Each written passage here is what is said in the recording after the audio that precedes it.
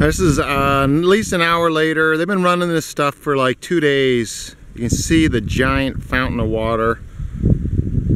And there's multiple lines like this running. They're really big and they're wasting millions of gallons of water just to retain water rights for Party or whoever PWR LLC is associated with, which is Mountain's Edge and a bunch of other companies. It's just a complete waste of water resources, and it's drying up at the local wells. They have a 400-foot well located on the corner of Thorn and Homestead, right down here. The pipe runs down through here.